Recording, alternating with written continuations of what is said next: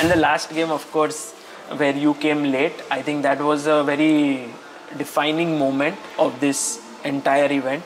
Also, visually, everyone was like, what? I mean, how can such a thing happen, no? It's just, first of all, him winning with 2 games on demand. I thought after that second game he won, I thought, okay, after this, even if I lose, I was so fine, yeah. He deserves it.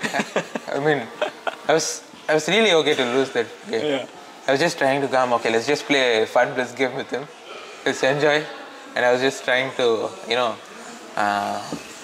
trying to sing some songs or something to myself, of course. No one can hear that, obviously. But just trying to relax. And then I wanted to go to the restroom before the game, and then I see the timer. I thought it's 5 minutes. So then I go, and then I didn't say it in the interview, but I was washing my hands and so on. It's like the person who works there, he said, wash your face, it'll be fresh for you. So I said thanks, and then I started washing my face. then okay, I was just coming back. I thought, okay, still some more time will be there. Then the arbiter was there, saying the game has started. Then I was running back. It seems that I saw 50 seconds as 5 minutes, yeah? 50 seconds were left. Yeah, I saw it as 5 minutes. Oh, you saw 5 minutes. Oh my God.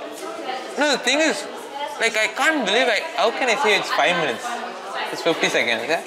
Such a difference, no? There'll be 2 dots in between. How can I not see it, yeah? So, yeah, I don't know. I think that could have been your biggest blunder of the tournament. It could have knocked me down. But I was very calm even after coming back. You played amazingly. You played D3. No, that's what I said. No, I was okay to lose that game.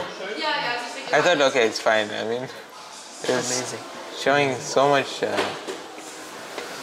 so much mental toughness. Okay, it's fine even if he goes to that's why I was really calm. Even after losing 30 seconds, I was just making moves. But I felt I played really well in that game. Yeah.